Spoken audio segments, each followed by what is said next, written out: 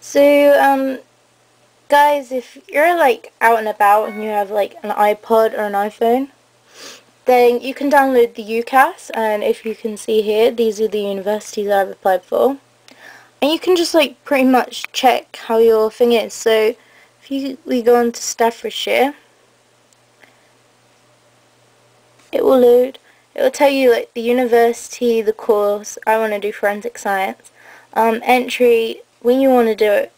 I've applied for next year instead of this year because I want to like work and get more qualifications and like earn more money for uni, which is probably a better idea than just going this year.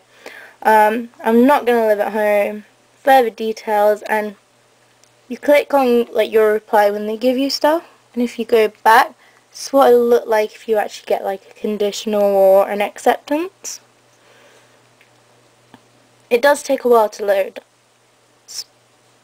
which is quite annoying sometimes. Refresh. So yeah, I've got, for this one, it's a conditional. If I click on conditions, so that's what I have to get, and it will tell me.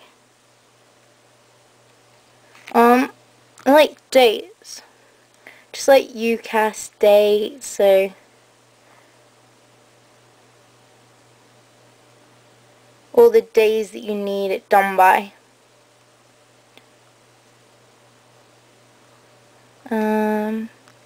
Question and answers. Quite small. If you have like, you can just like spread your fingers and make it bigger. So just like questions that most people ask. And then the connect option is just, I think it's just telling you what it is. Yeah, just telling you how to like complete your section. But if you have your login details and you have like an iPod or an iPhone, download the UCAS app. UCAS Track, that's all it is. And if you're out and about, you can always check your UCAS thing. Okay, bye.